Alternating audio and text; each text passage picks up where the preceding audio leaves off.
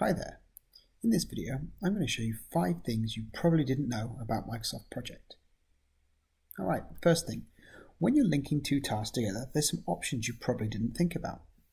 So when you double click on the link between 2 tasks that have already been linked together, you get the task dependency dialog. In here you can put a lag in. This is to model things outside of the control of the project. Let's say, for example, we order something, we wait 3, 4, 5 days for FedEx to deliver it. You can model this using a lag, and you can do this by coming in here and doing 2-day lag, for example. So now you'll see there is going to be an extra 2 days waiting for FedEx to deliver. You should do that as a best practice instead of actually going ahead and adding duration to a task, because that,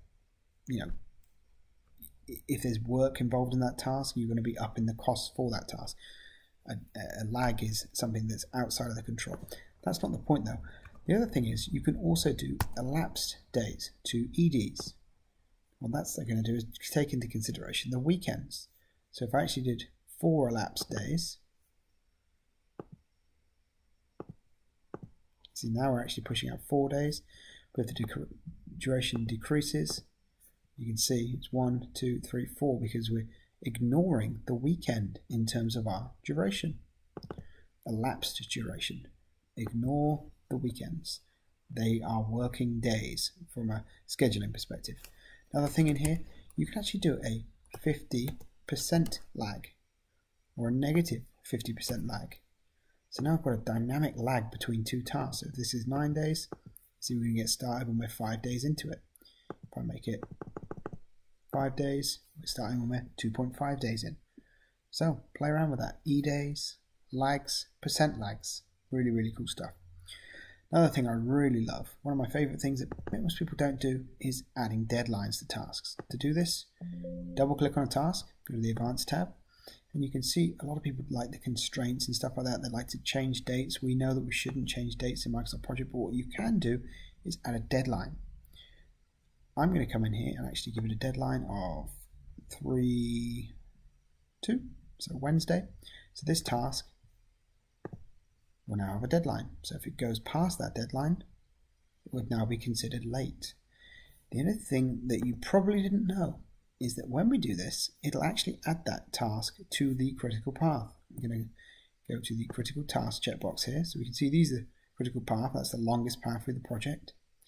If I increase the duration of my task 3 here, it is now up against its deadline and therefore considered critical. Pretty cool. Adding a deadline to a task that becomes late adds it to the critical path. Another really cool thing, you might see this entry bar here. So when I click on task names, I can come in and edit them nicely just like I would in Excel. You can access that by clicking File, Options, Display, and here you'll see the entry bar. I actually already had it. I love it. There it is. There's the timeline. We can remove that. Get some extra real estate here. File, Options, Display, Entry bar. Boom. There it is. Now you've got that Excel-like entry bar ready to go. Another thing you probably didn't know is, I've actually found this to be unique to Microsoft Project, and in fact Visio, is whenever you press save, you lose your undos. So once I press save here, I can now no longer undo. So be careful when you save in Microsoft Project. And I always avoid using the autosave feature in Microsoft Project because I'd much rather have my undos than have my work saved. Microsoft backs it up pretty nicely now, so if your computer crashes, it will remember it. Alright, another thing that I really love is, and I only figured this out later in my career in Microsoft Project, is if you click on a task, it will remember that task as you switch between views. So I'm on task 2, if I go to the task board, it's highlighting task 2. If I go to the network diagram, it's highlighting task 2. Go to the calendar view, it's highlighting task 2. Well, not really on this one, but it's in display right now. Back to Gantt chart, it's highlighting task 2. Just to prove that that's, if I go to task 3, back to network diagram, it's focused on task 3. So when you switch in between views and you want to know more about a particular task, click on it. Alright, that's my top 5. Let me know if you have another idea that I should have added to here. What are your things that you really feel like no one else knows about that you discover and you're like, wow, that really helps.